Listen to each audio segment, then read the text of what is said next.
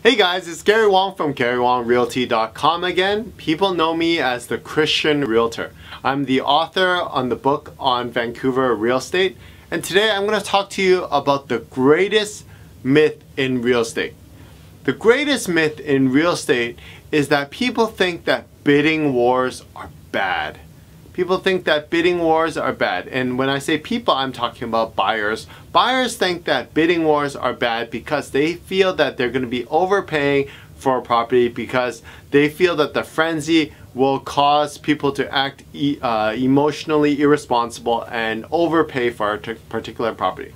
So let me explain briefly first that a bidding war usually occurs when the property is a desirable property. Usually, okay? And usually bidding wars occur when the market is booming, meaning it's going up. And even in a booming market, not all properties have bidding wars. Usually only very desirable properties or homes that have been priced, maybe priced right, like priced at market value or a little bit below market value, those ones will generate bidding wars. So what I want to explain in this video is that bidding wars are not necessarily bad. Fair market value is when a willing seller sells at a price that a buyer is willing to pay and a deal is made. That is fair market value. So if a property in a particular area is worth $2 million, but the bidding war generates, makes it sell at $2.3 million, then the new market value in that area is $2.3 million for that kind of property. So the next property prices at $2.3 million, and then people won't think they're overpaying because, oh, that previous property sold for $2.3 million. So all of a sudden market value increases that way. So I want to give you an example that where I was in a bidding war with my client, builder investor, and it was a great area, great neighborhood, and the house was a dump. So we're kind of paying just for land value. And this property was I was asking about $3 million. And it's basically not livable inside, but it was located on a very prestigious street in the city.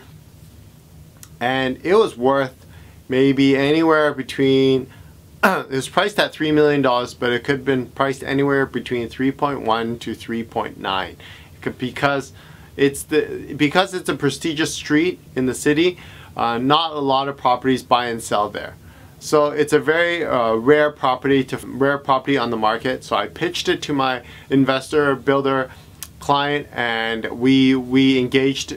We submitted an offer, and we were in a bidding war. We didn't know exactly how many offers, but I told my client that it's pretty tough. It could be worth anywhere from 3.1 to 3.9 million. So you got to just put in an offer that you would be comfortable in and you wouldn't regret if you lost it. So what happened is we wrote an offer 3.51 and we won the offer. We won the bidding war.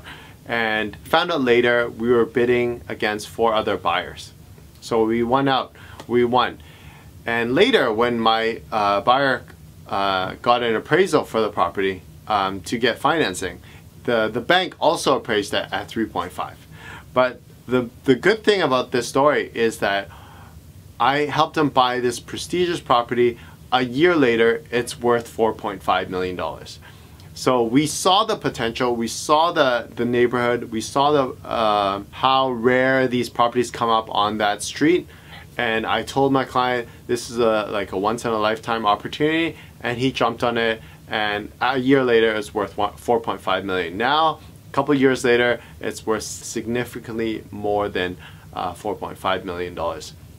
So just want to re-emphasize that bidding wars are not bad. Make sure you talk to your realtor to find out what the market value is for that particular property, how the market is reacting.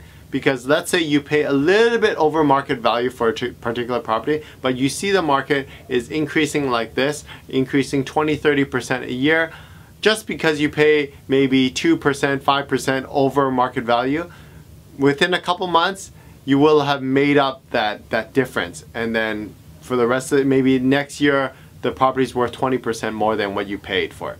So really important to don't be scared of bidding wars. Obviously, do your due diligence, work with your realtor, and find out what the property is worth, what the potential is, what the market trends are showing. And that's it for today. Gary Wong from Gary Wong Realty again, GaryWongRealty.com again. Subscribe, comment below. Until next time, God bless you.